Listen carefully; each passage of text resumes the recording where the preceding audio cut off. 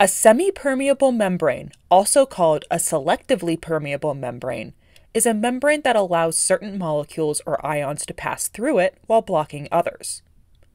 One example of a semipermeable membrane is a phospholipid bilayer, a group of phospholipids consisting of a phosphate head and two fatty acid tails arranged into a double layer, with the hydrophilic phosphate heads exposed to the water content outside and within the cell, and the hydrophobic tails hidden on the inside.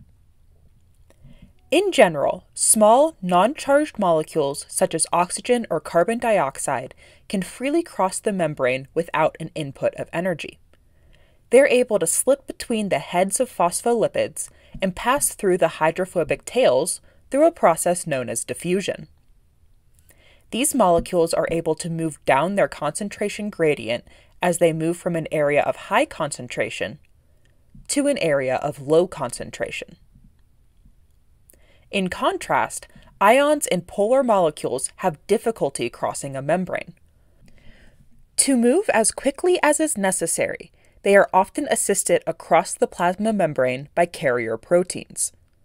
The proteins that conduct this form of transfer are often called pumps because they use energy to force molecules or ions to move from an area of lower concentration to an area of higher concentration. This is commonly referred to as up or against the concentration gradient.